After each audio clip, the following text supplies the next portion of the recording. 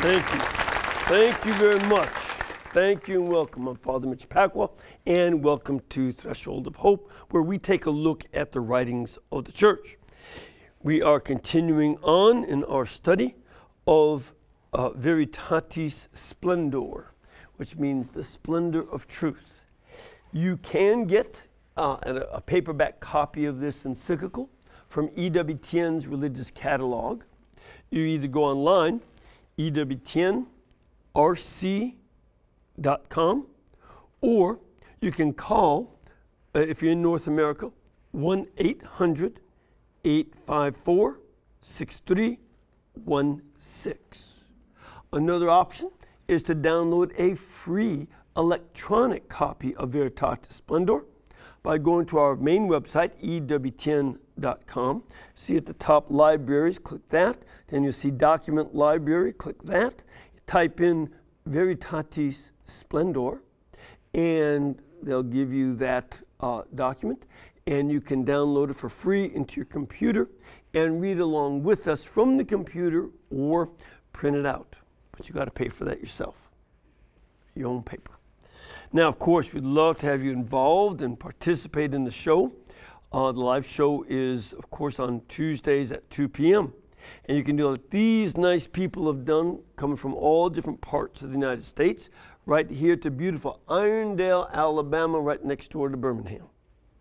Another option is you can send a question by writing to threshold@EWTN.com, or you can call us during the live broadcast on Tuesday at 2 p.m. Eastern Time.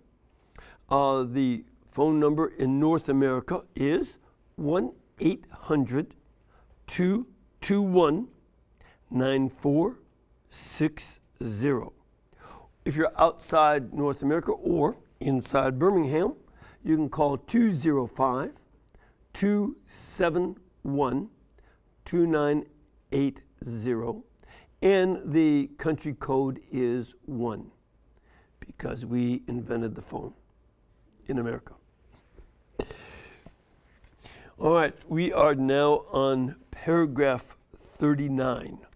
This again is a section that is guided by the verse from the book of Sirach, chapter 15, verse 14, where Sirach wrote back around 190 BC, "It was he who created man in the beginning, and he left him in the power of his own inclination."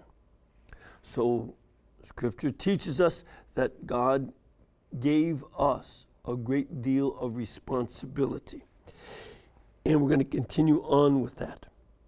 In paragraph 39, it says, it's not only that God left us to have a great responsibility in the world at large, so that in the world we can do science, technology, we can invent things. We don't just live off of whatever happens to grow up, but we can plant crops and harvest them and store them. And we do all sorts of things in the world. But also in regard to human beings themselves, that we see God has entrusted humans to their own care and responsibility. So that it would be incorrect to think that God is going to be there at every single step and make sure that nobody hurts themselves and nothing bad goes wrong and everything is just fine and perfect. No, the Lord put us here and gives us a great deal of responsibility about how we live in the world. And that's something that is very important in the modern world, because there are many more people than there used to be, and we have a very large impact on the world because our technology is so vast. And there are a lot of good things that come from our technology, but also a lot of problems. So that, where I grew up in Chicago, one of the problems was we did not treat the sewage from the city, and we just dumped it in the river. And that was problematic because the river flowed into the lake, which is our drinking water. Now that is dumb, dumb. And so, and Chicago is one of those places where you can fix anything, from a judge to a ticket to a river. And at least in the old days, I'm sure you don't have anything like that going on anymore. But they fixed the river by making it flow the other direction, so that all of that raw sewage would go right down to Memphis and not affect us. But even that wasn't right, obviously. So now we take more responsibility, and they clean up the sewage and they process it. And they don't just dump raw sewage into the river to send down to those poor people in Memphis. And instead, it is processed. And amazingly, when I was a kid, if you happened to fall into the river, you immediately had to go get tetanus shots. That was the noise. There's a gentleman from Chicago who remembers the old days. And now people fish in the river, and they don't come out with 3 eyes. That's pretty good. And also people swim in the river. Unheard of when I was growing up. Again, human beings have a responsibility not to mess up the environment and to take care of it and many other things in the world. That's a good thing.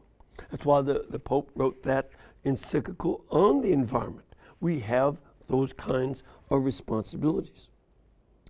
And again, the Pope cites that verse from Sirach 15, verse 14, that God left man in the power of his own counsel.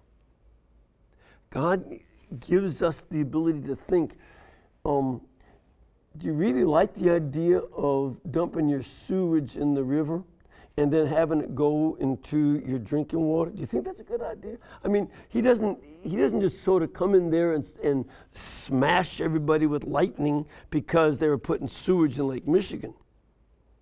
He let them take a look at, here's the consequences of your behavior, and either you fix this or you're going to get various diseases like typhus and some other diseases that come from drinking polluted water that you polluted. And this is, so clean it up. You make a mess. Now see, wait a minute, is my mother here? If you make a mess, clean it up yourself. That's one of the things that, God has that mentality, leaving us in charge.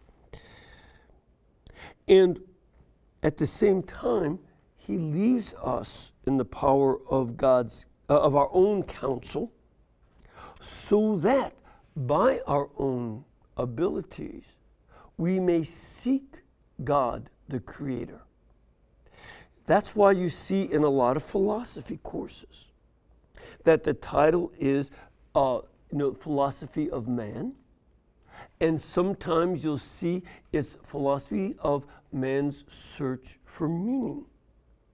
What is the purpose of life? Now, a lot of people, of course, try to avoid that kind of question. And they try to fill their life with all sorts of things and noises to quiet it down. I was listening to Catholic radio earlier this morning. And there was a man who said, I have a friend who goes to the movie every night because he's trying to drown out the meaninglessness of life. God doesn't want you to drown out the meaninglessness of your life. He wants you to seek more deeply to find Him so that you can find the purpose and the meaning of your life. It's not meaningless unless you depend only on your puny little self. But if you go ahead and expand beyond the smallness of your little mind, you can find that there's a vast meaning of life. But you have to take the initiative to search. And that the goal is to freely attain perfection. not forced to do it by somebody else, but to seek perfection of your character, to smooth out the negative qualities that everybody has, and to highlight the good qualities everybody has, and to take the virtues and bring them to a kind of harmony, or my favorite word is bring them to integrity, where you hold them together in a balance and integrate all the virtues so that one virtue does not wipe out some of the others. That's integrity. That's where you hold the whole of your personality together. And that's building up the perfection inside a person. Indeed, just as people in exercising dominion over the world shape the world in accordance with their own intelligence and will, again, think of even the days from the 60s when I was a teenager, that there were still enormous areas of starvation in the world. Today, there's actually way more food than people can eat. There's no need for famine anymore. You have politicians messing things up and interfering in commerce and economy so that food doesn't get to those that need it. Somalia is a classic example. One of the poorest, if not the poorest country in the world. Most of the poverty is because the various fighting gangs won't let food get to the other parts, so that there are their enemy gangs and they prevent each other from getting food. That's political chaos causing hunger. But there's plenty of food everywhere. India was starving. China was starving back in the 60s. And it's not that long ago. But today there's plenty of food. Human beings can shape our dominion over the world according to our intelligence and will. Likewise, when we perform morally good actions, people strengthen themselves. They develop and consolidate their likeness to God by doing what is morally good. Some people want to be in the image and likeness of God by having power. And oftentimes they do so in order to abuse that power by keeping other people under their thumb. Again, Somalia and many other places that are dictatorships.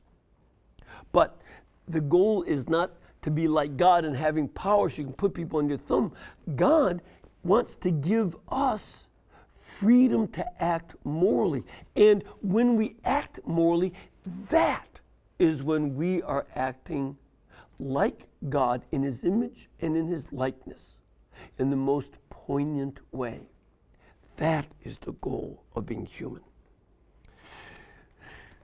Now, the Vatican Council warned against a false concept of autonomy. You can be autonomous, but you can have a dumb idea of autonomy. Thinking, I know people who, their life is difficult and they feel great pain, but sometimes then they say, well, I want to commit suicide. No, you don't have the autonomy. You did not make yourself get conceived. You did not make yourself get born. You didn't get born on your own power. There are a lot of other people helping, and especially your mother and your father. And so you're not autonomous completely. All of us have an inherent dependence on other people and ultimately dependence on God. So we don't want to have a false concept of the autonomy of earthly realities. Because as it says in Gaudium et Spes, paragraph 36, if the expression, the independence of temporal affairs, is taken to mean that created things do not depend on God, and that man can use other created things without any reference to their creator, anyone who acknowledges God will see how false such a meaning is. Again, it was a Catholic priest from Belgium who came up with the Big Bang Theory. And as anybody knows who has ever set off an explosion, big or small, whether you have been in the military and you sent a bomb, or whether you're a kid who blew up fireworks, you know that when you have an explosion, it usually does not end up with greater order. No, we send bombs against enemies to cause disorder and destruction. The Big Bang is an explosion of pure light. And from it comes everything. Everything exists. Who could make such an explosion? Again, anybody who makes explosions knows that they don't usually go off by themselves. Some other force causes things to explode. You drop a bomb, you set fire to a firecracker, whatever it might be. But something causes the explosion to happen. Explosions don't happen by themselves. They remain inert. Or there's some heat or other force that comes upon them that shakes nitroglycerin or whatever else it might be.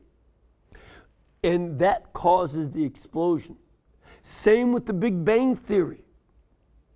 That that's why Einstein found it difficult to accept the Big Bang Theory. He didn't want to believe in it because he knew, therefore, that if it's true, then the universe had a beginning in a moment of time, and that it was light. Not at all unlike Genesis chapter 1, verse 3. God said, "Let there be light," and there was light. That's what the Big Bang Theory was, an explosion of light from which everything else came into being. And who could do that? Who could set it off? And set it off in such a perfectly orderly way that everything else that we live in exists. It's amazing. Amazing. There would not even be subatomic particles unless that explosion had been designed with a certain precision of the speed of light, the rate of gravity, and a lot of other factors. Absolutely precise. And so this is why we need to recognize we refer to creation to God. And we see also in Gaudium et Spes, paragraph 36, without the Creator, the creature would disappear. When God is forgotten, the creature itself grows unintelligible.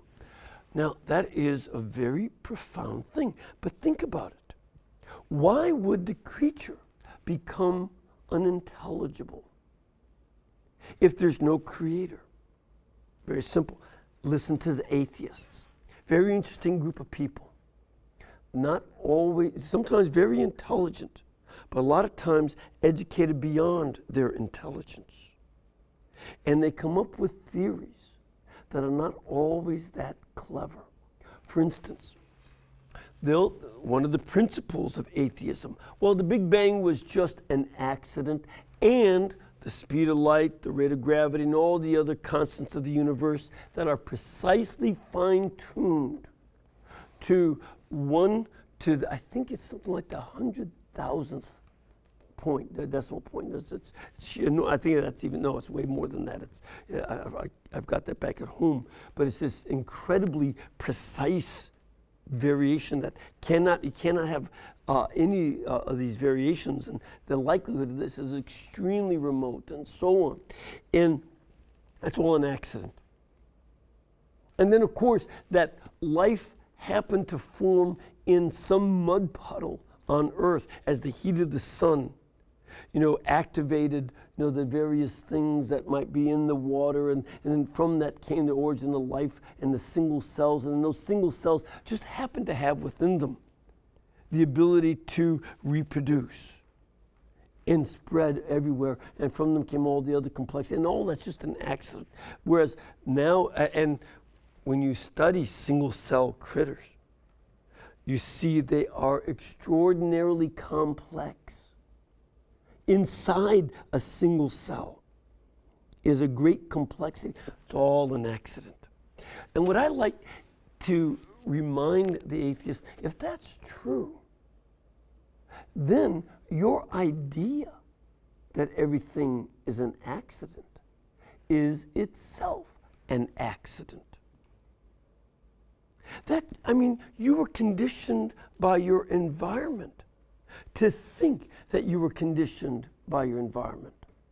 In other words, you apply their theory to their own theory.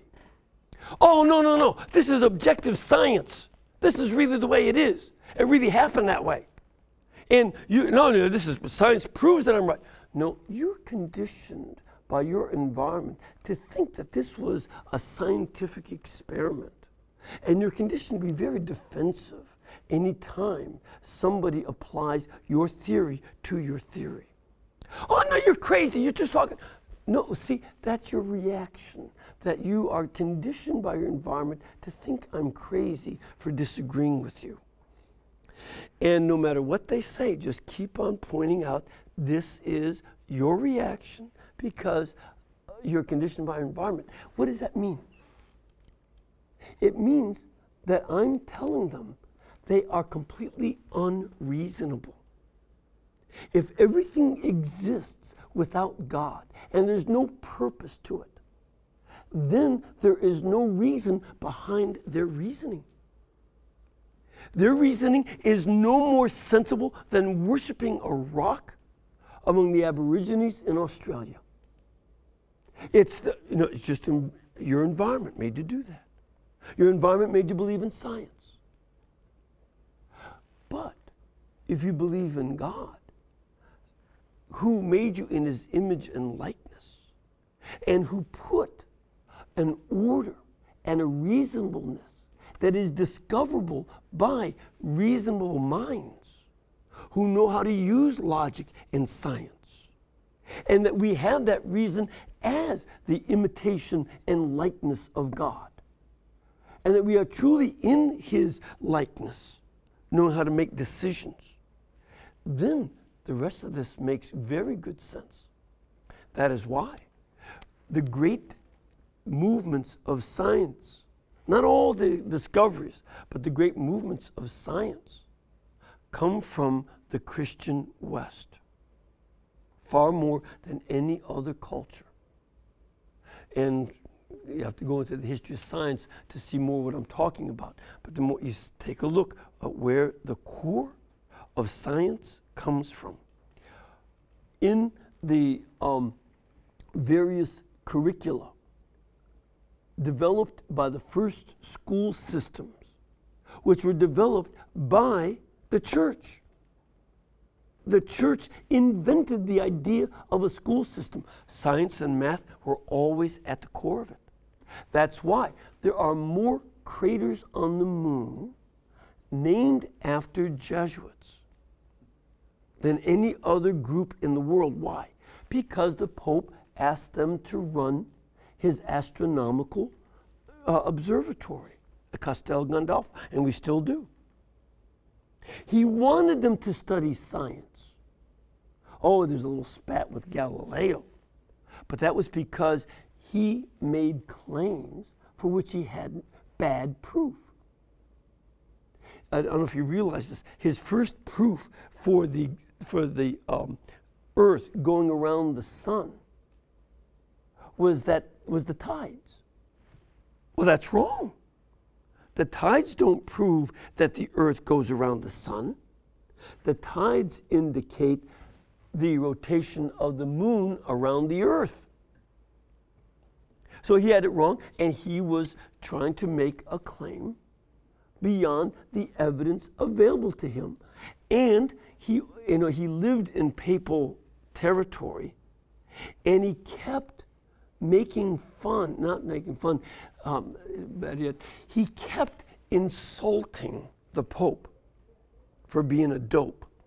for not agreeing with him. And the Pope didn't disagree with him, by the way.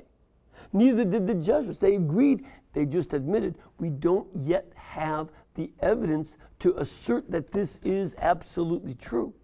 We can't take science on faith in Galileo alone. We have to have observation and test the observation to make sure the science is true. And eventually it was proven, but in Galileo's day it was still a theory, and you can't go around calling your sovereign, in his case the Pope, bad names. In those days, he only ended up under house arrest, by the way. Other people, other sovereigns who were insulted by their subjects tended to have your head rest in a place different than your body. They were a little more rough in those days than we see politicians today. Today, politicians only start whining when you insult them. In those days, they cut off your heads. So I'd say it's an improvement, but not that I want to commend whining. As my mother said, stop it, I'll give you something to whine about. All right, we're going to take a break. We'll be back in just a couple of minutes. And we want to get some of your questions and your comments, so please stay with us.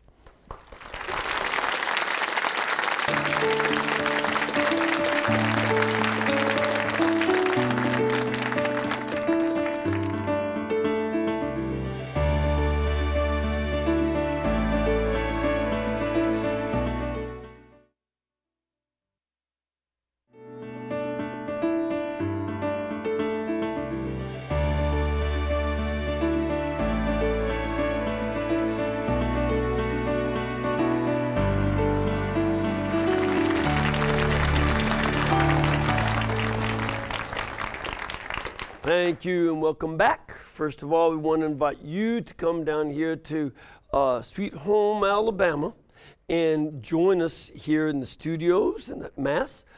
Please contact our pilgrimage department. Their number is 205-271-2966. Or you can go online to EWTN.com and find out from them information about the scheduling of Masses here at the network, the times for programs that you can be in our studio audience. Love to have you. And also times or places where you can stay, places to eat. Now, especially some of you folks from up north. You got to get you those fried green tomatoes now. Come on. We've got the Irondale Cafe, and we've got religiously themed restaurants here in town. We've got Golden Rule Barbecue. See, you always got to live by the golden rule. And the barbecue's good. So is the coleslaw. And also, we've got Hamburger Heaven. So we'd love to have you come and share in the religious themes of the restaurants right here in beautiful Irondale, Alabama, or any other place that you want to go eat. And of course, they'll give you directions on how to get up to the Shrine of the Blessed Sacrament up in Huntsville where the sisters are. All right, I think we're ready with a caller. Hello, Patricia? Yes. Hi, where are you from? I'm from Chicago. What part of the city are you from? Right in the heart of the city. Where? Downtown. Downtown, okay. That's a pretty neat area down there. So, beautiful. Yeah. So what is your question? My question is, how could the bread and wine that Jesus offered his disciples at the Last Supper actually be his body and blood, since he had not yet been crucified? Mm-hmm. And since he was still alive, it seems like this is more of a representation than an actual fact. Yeah, hold on there a second. Don't hang up yet. A couple things. One element of that is he makes it very clear that he says, this is my body and this is the cup. He doesn't use the word representation or represent or symbol of or anything like that. And one of the things about the ancient languages is that a lot of times you can communicate the verb to be, the word is in this case, without stating it. A lot of times you form sentences without the verb, just state the object and the predicate object. But in the text that we have in Greek, that it is explicitly using the word is in order to emphasize it. So you've got that to cope with. Secondly, this also brings in his divinity. Because of Christ's divinity, not only does he have the power to do what he says, again, remember that he says that at the beginning of John's gospel, that everything came to being through the Word, and the Word was made flesh. And that power of Christ is not only the power to use his Word to make things happen, something he did throughout the whole public ministry. He would speak a word and the deaf could hear, the blind could see, the leper was healed, the dead were raised. His word had that effect. So that's a second issue. But a third issue is also related to his divinity, is that in his divine nature, Jesus is timeless. He's eternal. Not the relative eternity we have. We have only relative eternity because our soul came into existence at a specific point in time, at our conception. And then it lives forever after that. Whereas God has true eternity without beginning and without end.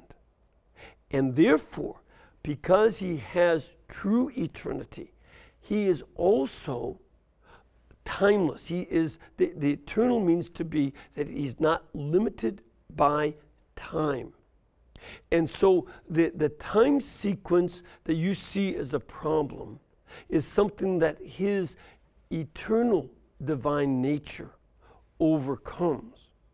That's also one of the reasons, as a matter of fact, no, that is the key reason that the Eucharist continues to be effective, because his eternity transcends all time and place, so that the Eucharist is truly his body and his blood in every place and every time, without any limit. And that applies also to the Last Supper. Does that help see some of that? Yes, that helps a lot. Good. All right. Well, that was easy enough. Let's take a question from our studio audience. Sir, where are you from? Holy Cross Parish in Batavia, Illinois. All right, not far from Chicago. Just right, 50 right around miles. the Iowa border, right? Yeah. No, not that far. Anyways, Father, what I'm interested in is how do we, as just ordinary Catholics striving to do the right thing, deal with our other people who are sitting in the pews besides us, 40 to 50% of whom are voting for the pro-abortion candidates and the pro-abortion party. Right. How do we do this without being judgmental and all that and leading people to the truth? You know, this is something that is a difficult situation, but it's not as difficult as it once was. Already, the tide is turning against the pro-abortion group for a variety of reasons. One of them is a lot of young people are beginning to realize perhaps my siblings, my cousins, or the people that would have been my friends have been aborted. Young people are alert to that, and some of them are even sensing that they have been survivors of that. And they're realizing that this is something that is not right because of the absence of their peers. Secondly, we also see, as a matter of fact, just today, yet another one of the videos showing that Planned Parenthood is harvesting the organs of aborted babies and selling them. Now, they keep changing their story. We're not getting a straight story. I don't know if they're changing it, but they're certainly not giving the same story twice. So that you see on one video that a woman wants to buy a Lamborghini based on the sale of baby body parts. But then another woman who's in charge of Planned Parenthood said, oh, we only cover costs. We don't make a profit. But then today's video shows that they are saying they do make a profit. And, you know, this is something that we can point out to our friends, that the problem with this is you are seeing a desensitization that has gone on for these children. And, you know, there are a lot of people talking about correctly that Black lives matter. And now they're incorrect when somebody says all lives matter. Why not? That's absurd. But even by their principle, you can apply it here because Planned Parenthood, I've said it many times, 60% of their abortion clinics are in African American neighborhoods, even though African Americans are only 12% of the population. Can we talk here about targeting a certain group of people?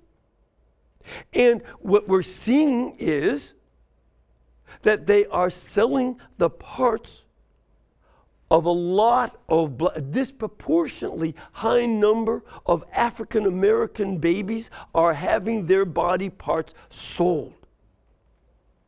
And it is horrible to think that we used to sell African Americans and buy them as slaves at one point.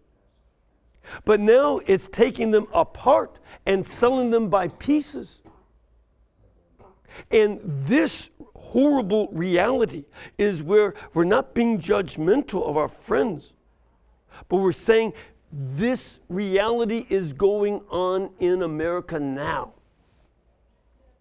And this is one of the results. Now, when you poke around, by the way, with that large number of people, 40 to 50% of Catholics who say that they'll vote for a pro-abortion politician and such, most of the time, as a matter of fact, what you hear is that they're willing to allow abortion in the case of rape and incest. That accounts for about 1% of abortions. So that means, and this is a good thing to point out to them, you are against 99% of abortions that go on today, because they are not the result of rape or incest. Though again, as I've said many times, I would add this. If you caught the rapist, would you crush his skull, cut off his arms and legs, and, as they're doing, harvest his organs and sell them? Would you do that? Of course not. Our Constitution, Bill of Rights, prohibits cruel and unusual punishment. We don't want to do that to the perpetrator. If you don't do it to the perpetrator, don't do it to the baby, who is as much a victim of that rape or act of incest as is the mother. Help them to think through this and see the logic of the horror of the abortion industry. And that may help them to think differently. It's not just that we want them to be emotional one way or the other, but to think through the issue. And that would be my suggestion. We have Kathy on the line. Hello, Kathy. Hi, Father. Hi, how you doing? I've been listening to your lectures on relativism, Thank you. and began to think about where some of the errors in my life have come from and the teachings of the priest in my life during the 60s era. And Sunday, our You priest sound like gave a kid my homily age. indicative of the teachings that we were taught as I grew up. And he was talking about the fishes and the loaves. It were not really a miracle as stated, but merely a sharing of food that the people brought with them because they traveled so far. Right. And I feel that this statement was an error because I believe in God and the Holy Spirit, our Lord Jesus Christ, divine mercy, and Fatima. Right. What do you think about this teaching? Oh, I think it's as dumb as a box of rocks. Yeah, and let me give you an example why. Think about this, Kathy.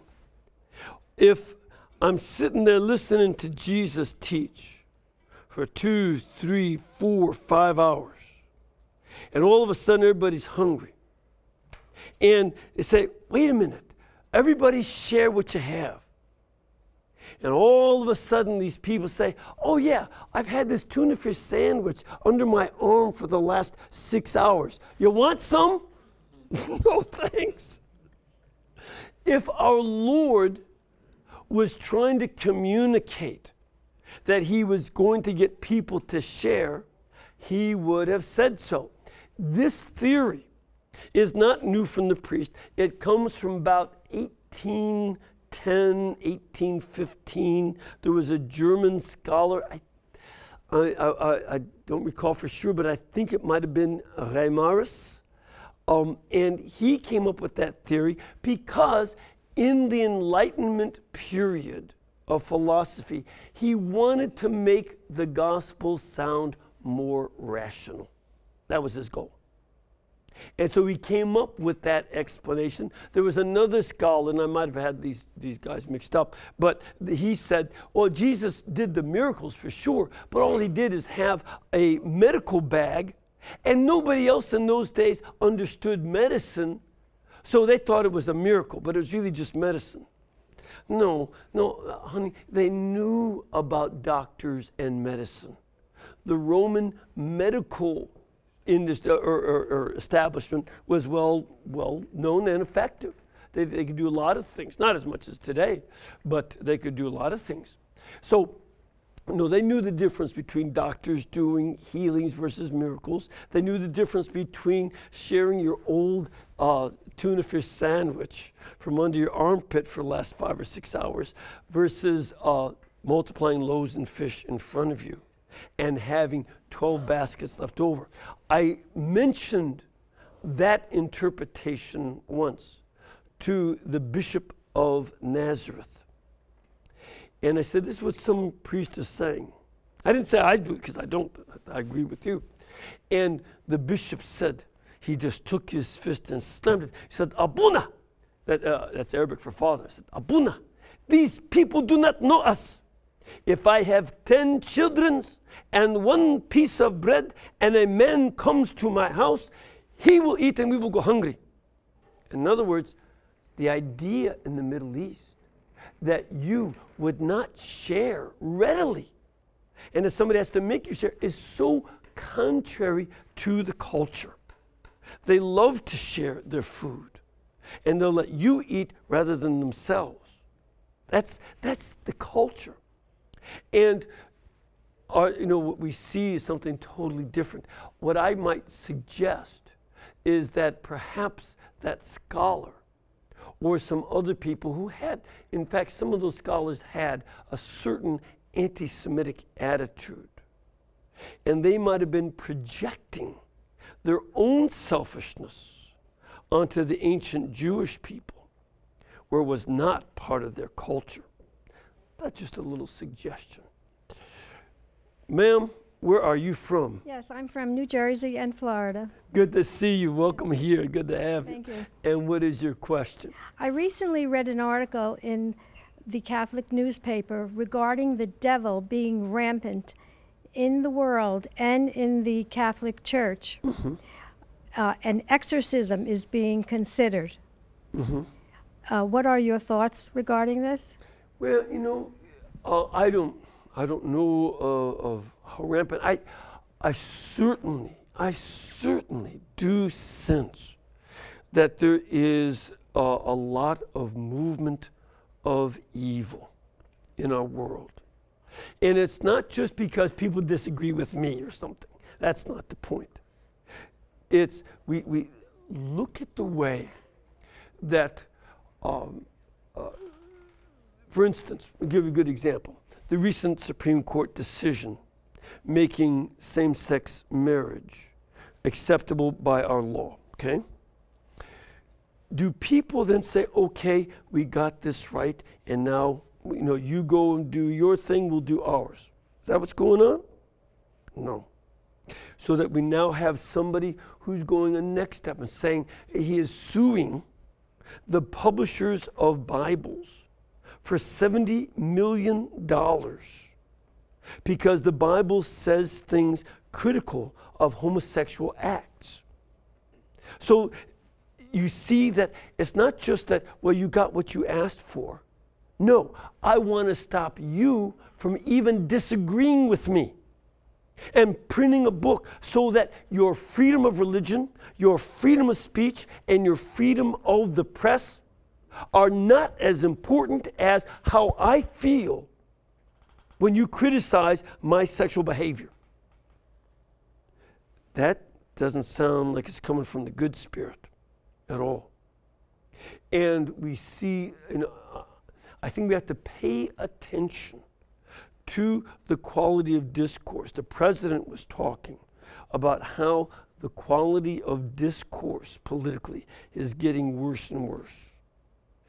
You take a look at the level of violence. I mean, what would induce somebody to go to a theater and start shooting people?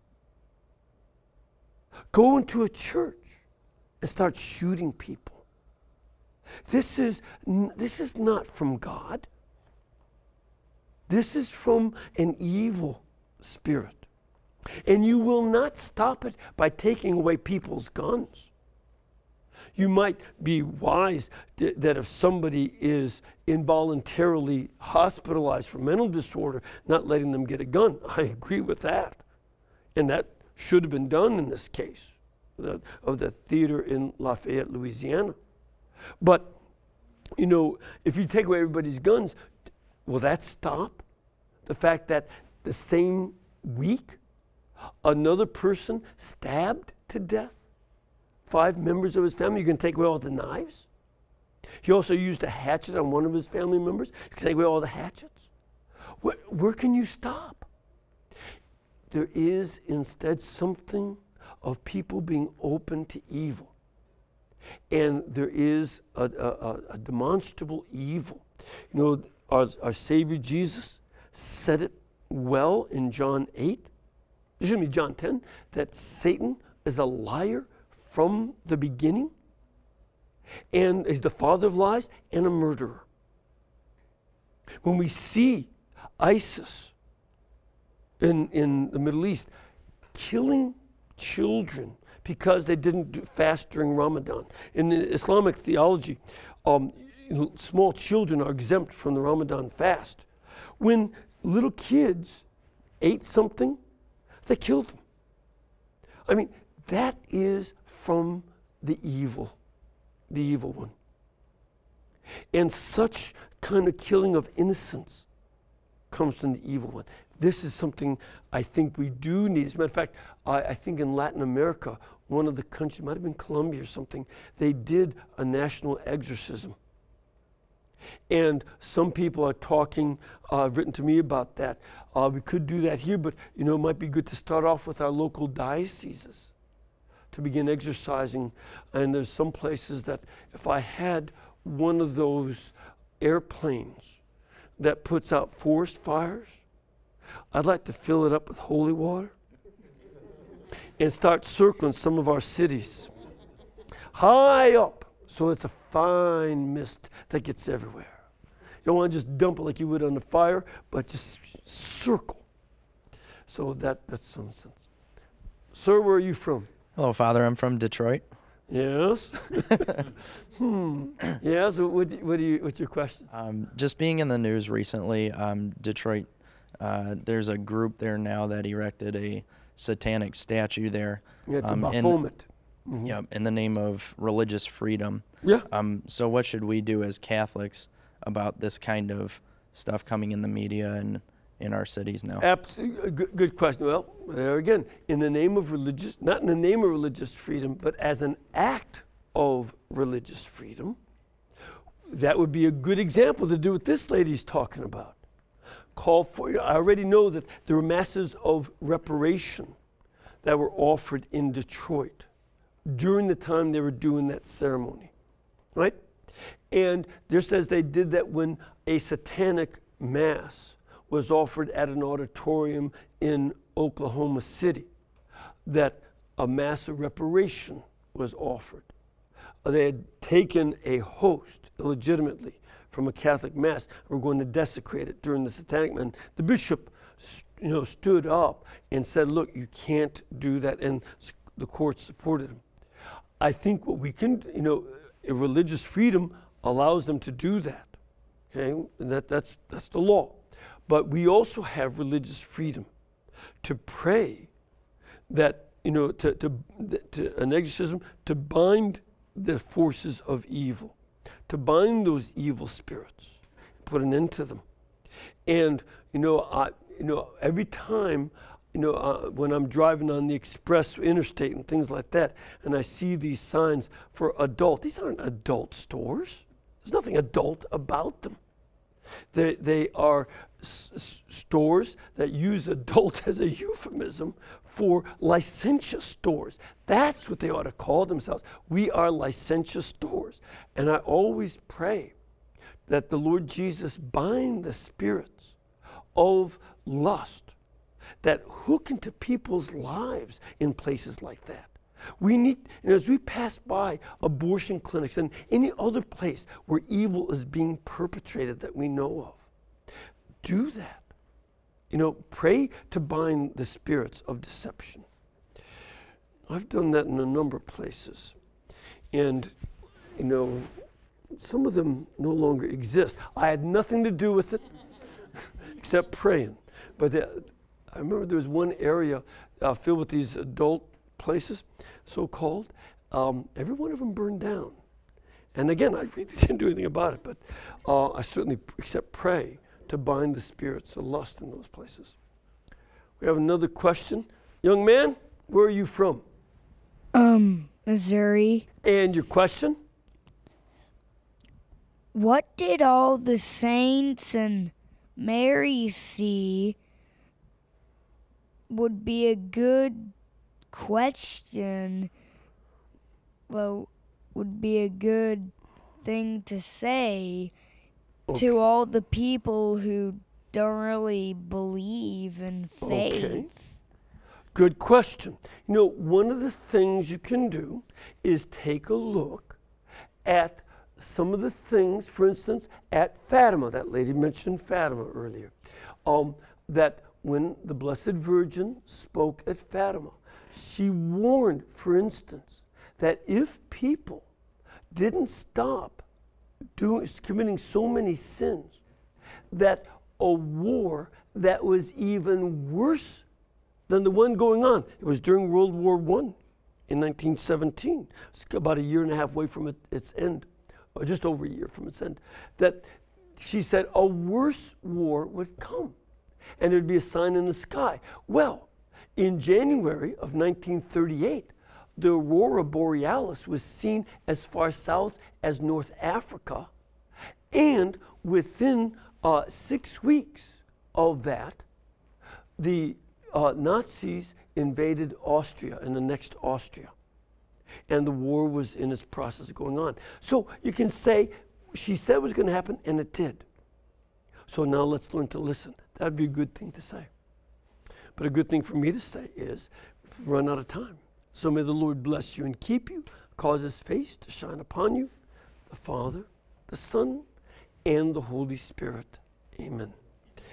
And again, I want to remind you that this network is brought to you by you.